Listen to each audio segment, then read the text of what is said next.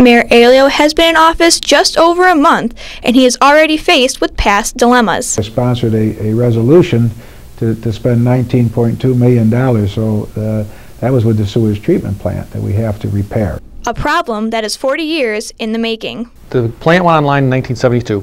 In 1973, we got our first letter from DEC that says you have an I&I issue, you have an inflow and infiltration issue.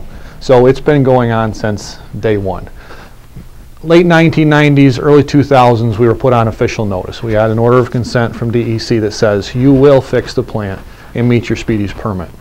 Ever since then, we've been working to try and get to that point. The plant is under a consent order from the DEC because it has a hard time functioning in wet weather. And since we're in western New York and the weather's like this quite often, it's no wonder it needs to be repaired quickly. During a wet weather event, we do not treat as effectively as we could. It's definitely in need of some attention. There's several levels of what we have to treat for and what we have to meet. They basically want decent water coming out. There's really not an immediate health hazard.